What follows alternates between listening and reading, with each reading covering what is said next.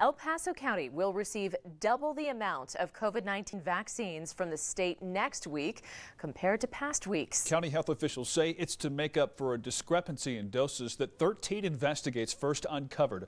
But once again tonight, the messages from both the state and county have been pretty contentious. 13 investigates. Lauren Barnes is back live in the newsroom following this story all day long. One that's become quite the war of words. Lauren. Heather Bart, a spokesperson for the governor, confirms nearly 13,000 vaccines are headed here next week. But the state says the increased shipment comes with stipulations to use what the county already has.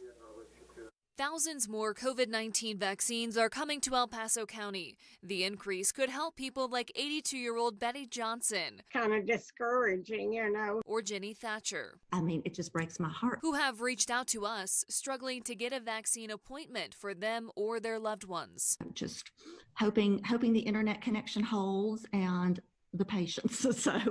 But the state contends the shortage of supply is on the county for not using all its vaccines, rather than the state for not sending its fair share. A spokesperson for Governor Jared Polis says, quote, "We plan to send additional doses next week based off assurances that they will get them into arms immediately. Unfortunately, El Paso has had thousands of life-saving doses sitting on shelves for approximately 8 days," adding that a state data system shows 9,000 doses on hand. But Colorado Springs Mayor John Suthers defends the county's distribution, sending us this statement, reading, quote, "It's unfortunate to see the governor's office doubling down on information they know is inaccurate.